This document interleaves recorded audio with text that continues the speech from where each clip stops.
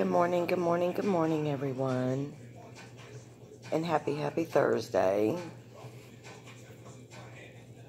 It is Thursday, March 18th. And today is my ex-husband's birthday, his 49th. I divorced him 21 years ago in May. It's crazy. We've been divorced that long. Ugh.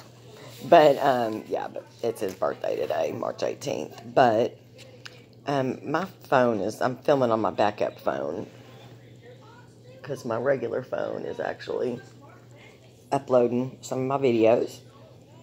But it seems to be acting funky, so hopefully it hangs in there. But I completely crashed out. I got out and about for just a little bit yesterday, but then I came back and I was beat. I slept, y'all, I'm not kidding. I fell asleep and I slept in my socks, my shoes, my bra, panties, clothes, everything.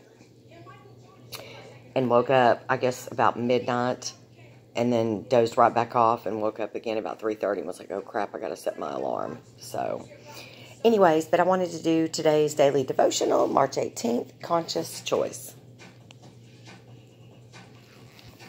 And I'm doing it this way because I'm still tired, y'all. I've got a busy day, and I have an MRI today, which is going to take 3 hours and 45 minutes in the machine. Yay. Anyways, any of those of you that know MRI, Miss Kim, I know you know them. Clack, clack, clack, clack, clack, clack, clack. I hate that thing.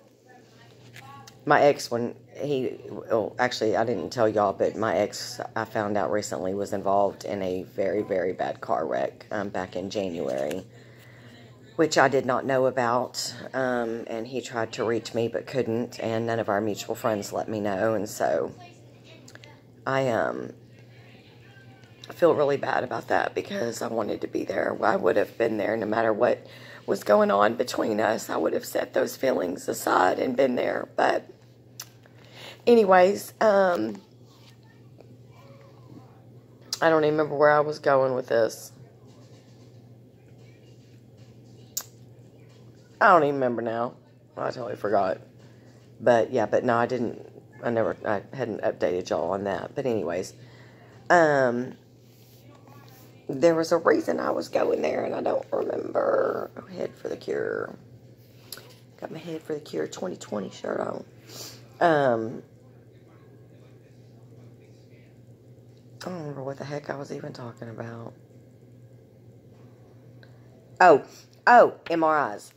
And so, but he had told me recently when I spoke to him, yes, I spoke to him, and he said, man, babe, and he said, like, they put me through an MRI, and he was like, now I understand, and I'm like, yeah, because, like, I would try explaining to him and to people and, like, showing them videos of what it's like being in an MRI machine, and again, Miss Kim, I know you know, girl, I know quite a few of y'all know, but I know Miss Kim knows, but,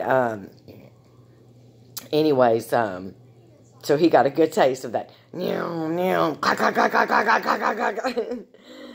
he was like 2 hours or something in there, so he got it, and I was like, yeah, it's nice for people to be able to see. But anyway, so on to today's daily devotional. Conscious choice. Today I have given you the choice between life and death. Wow. Between blessings and curses. Now I call on heaven and earth to witness the choice that you will make. Oh, that you would choose life so that you and your descendants might live. That's awesome. What would you want? Would you want someone to love you if they didn't really want to? If someone were forced or even paid to love you? Ouch. But you knew their love wasn't genuine. Would you enjoy that type of love? Hell to the no. Especially you got to pay somebody to love me or like me. I'm no hoochie hooker. No, I just want to pay you for your company. Yeah, okay.